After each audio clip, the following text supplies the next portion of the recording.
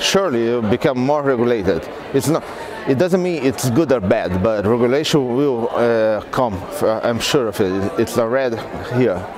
Now it's very difficult to have an idea of a free internet as its mentors had.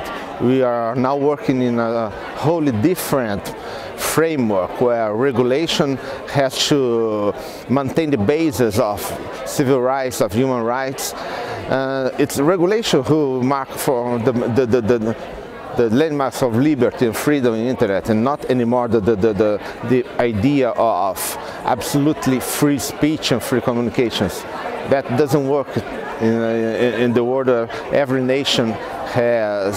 almost every nation has found on the internet a point of political pressure and political imposition of